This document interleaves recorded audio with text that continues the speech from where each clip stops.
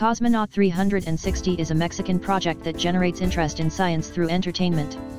With a series of immersive short films, designed specifically for exhibition in educational spaces such as schools, museums, and new media festivals. This project boosts interactive experiences between children and tutors with activities that promotes family values and new ways of learning.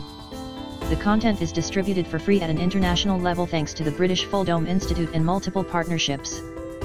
Exhibition rights are granted in exchange for a collaboration agreement in which educational forums commit to promote education with playful activities. The objective is to awaken the children's curiosity prior to a formal class on topics such as astronomy, physics, chemistry, or ecology.